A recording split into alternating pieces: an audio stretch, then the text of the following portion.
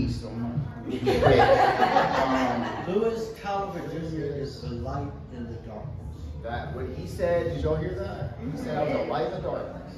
All right, I'm gonna adjust this mic because I think I might have grown like 2 inches, and so since the last time y'all saw me, I went through puberty. Okay, so I'm gonna get started. Obviously, I'm the creator of Louisiana Words. I just want to thank everyone that's here tonight because everyone that's here reading has helped build Louisiana Words, and we're going far, and I'm taking you with me. One of the biggest things I have issues struggling with is this idea of what an American is, and I think if we focus more on what we found that we had in common, we wouldn't spend so much time trying to make each other. I don't know where I'm going from. I grew up in Monroe, Louisiana. It was very difficult. I am someone that is of African-American descent. So I spent a lot of my time having that question because I never acted like a black person or anything like that. And then it really started to get to me about how we're supposed to perform for people like our gender or race. And I think a lot of times that we get anxieties about how we should be perceived based on our differences. And I just want to wipe all that away. This is probably, I would say, is my staple piece that I read multiple times to people, to different groups, and so I'm going to go ahead and start with that. It's called American Like Me. Hispanics speak Spanish to me. Airports are afraid I'm a Muslim. Blacks think I sound like a white person.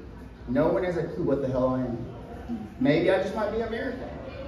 Though my birth certificate says I'm black, when you look at me, I see confusion in your face. Is that too much to ask? I'd just be American? I feel sorry for the children that are American like me. Too scared to love the ones they love, growing up told to pick sides. Children stumble when they can't bubble in American on a standardized test. I don't know any more what white is than black. And when I was a child, I always thought that they were crayons. But now I know damn well there is no crayon called American.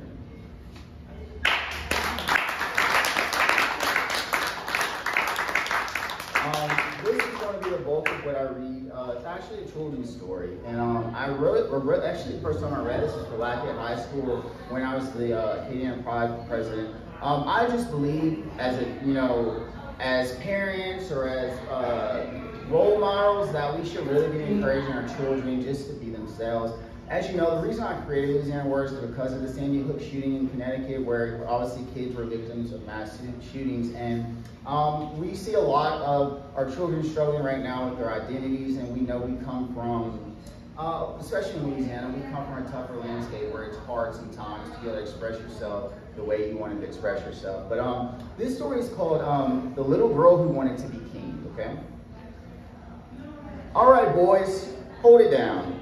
King Pete beat the jungle gym with a large stick like a gavel. The Jungle Boys is meeting now. He climbed to the top of the jungle gym and sat on top of them as if he were above the kingdom. In the distance on the other side of the playground, there was a playhouse where all the ones the Jungle Boys didn't speak of spent their time. The Wasteland. The Jungle Boys was an all-exclusive all-boys club that met during morning and afternoon recess. Pete was the eldest second grader of Miss Marion's class at near 9 years old, and therefore it felt that gave him the leadership of the club. Roll call went as follows: Andy, Jimmy, Johnny, Jamil, Phil, Justin, Matt, Tommy, Sims, and Judd. Here, they all chanted in unison. All right, first business. The jungle here is getting too small for the membership. We need to vote on a new location to have our meetings. King Pete poked up his chest and then looked across the playground. It's a big land out there. The swings, Andy screamed to get only the first sentence at every meeting. Everyone gave him a funny look because there were no such things as swings in their world. I mean, the vineyard. I like that idea, Jimmy added. Me too, Johnny went along with Jimmy. The vineyard, Sims cheered, some of the others joining in. What's a vineyard, Judd asked. It's where there are a bunch of vines and moats. Justin whispered to Judd, but the courts are bigger, Matt said. Yes, Matt is right. The courts, the basketball courts, are bigger. We could all have a big space for ourselves, start territories. The boys cheered at King Pete's words. But what about the jungle? What will happen to it? What if the ones we don't speak of take over the jungle? Tommy wasn't sold on change usually. Tommy always asked difficult questions, and Pete wondered if Tommy secretly wanted to be the leader. Well, the jungle will now be a territory of ours. This is the beginning, and we must protect it. I like that idea, Jimmy said. Me too, Johnny went along with Jimmy. Perfect. The jungle seems sheared. Wait, protect the jungle seems sheared. Some of the others joining in. But how can we live in the jungle and the courts at the same time? Tommy asks. Meanwhile, at the wasteland. This is where Jessie spent most of her time wishing she was playing with the boys, and she wished she was a part of their secret club, and that wasn't really a secret. Jessie wanted to be a jungle boy, but as always, she was stuck with Bart, who wasn't really interested in being in the club anyway. They joined the girls at recess playing house or Red Rover because they were not allowed to join the Jungle Boys. That's it. I want to go over there. Come with me, Bart. Jessie jumped off the ground away from the imaginary dinner table where she always played the husband. A unanimous decision by all the girls and Bart. She grabbed Bart by the arm and dragged him away from playing the brother who was interested in table decorations, family prayers, and helping his sisters with their dance routines. I don't want to go, Bart dug his heels in the ground and Jessie pulled him. We were about to have dinner, a lasagna, which I helped Mom make. Come on, I don't like secrets kept from me. They won't let us join, Jessie marched. I said I don't want to join. They play on those dirty bars. Bart would not stop resisting. Back at the jungle. Are we still going to be the Jungle Boys, Judd asked? Are we going to be the Court Boys? That's a stupid question, Jimmy added. Yeah, Johnny went along with Jimmy. Forever the Jungle Boys Sims cheered and looked at Judd. You're stupid, Judd. That's actually a good question, Tommy suggested. We can't be the Jungle Boys living at the courts. Fine, we'll be called the Jungle Court Boys. King Pete slammed down his sticks so hard because he wanted to move things along.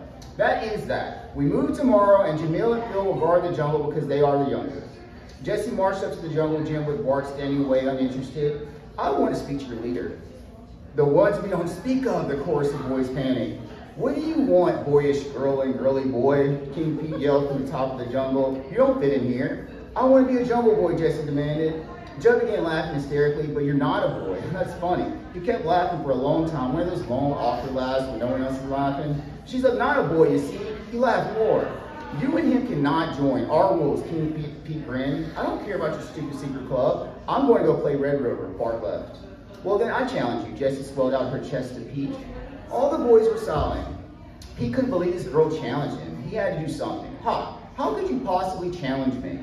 King Pete climbed down from the jungle and stood in front of Jessie, who was the same height as him, but slightly broader. We play king at the pit, Jessie said. Pit? Judd's eyebrows went up. The balance beams, dummy, Justin whispered. I'm not going to duel a girl at the pit. King Pete laughed, but he was nervous at the possibility of losing power. Oh, you scared? Jessie pushed Pete with a finger. The boys were shocked. They looked for Pete to make his move. I will not challenge a girl to a duel. It's pointless. But she challenged you, Matt pointed out. So, Pete hurled. I think she's boy enough to challenge you. Tommy also pointed out. I like the idea, Jimmy added. Me too, Johnny went along with Jimmy. Duel, Sims cheered, and the others joined in. They were running against, but things were turning against Pete. And so to the pit. Jessie took her position at one end and Pete at the other. Balancing themselves, they moved slowly towards each other. Jessie pushed Pete and he almost lost balance. He regained himself and then he lunged at Jessie, who jerked a bit. Pete lunged at her again. This time she grabbed him by the skull and pushed him backward off the pit. Pete fell onto his back and knocked the wind out of him, causing him to cry. The boys laughed. Pete cried off to tell Miss Marion. Jessie didn't care, for she had succeeded, and she pumped her fist like she had just won a gladiator battle. I'm king of the Jungle Boys. The boys all looked at her, Andy, Jimmy, Johnny, Jamil, Phil, Justin, Matt, Tommy, Sims, and Judd. King Jessie, Sim cheered, and all the others joined, impressed by Jessie's strength. Now, let us go to the wasteland and make peace with the girls, formerly known as the ones the Jungle Boys don't speak of. Jessie led a line. We will expand our land beyond the jungle and the courts under my rule. Thank you all. Today is Transgender Remembrance, and one of the things about Louisiana Words is that you are forever when you're posted, and we share you, and we have lost some people. And I want to read something about for Transgender Remembrance Day by my old friend, past friend, who's no longer with us, Carrie Over.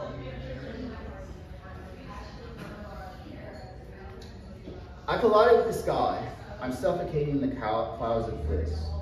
To return is to die. To find purchase is fear. Yet I must remember. I must see the Father, Mother Moon to soothe. Thank you, Mother, for your blessings. Forgive me. Father, grant me my old strength. Forgive me. So let it be. A prayer from a modern wife to spirit. That was Transition Ambition by Carrie Ann Overgard. And she was one of my best trans friends, and she will always be with me.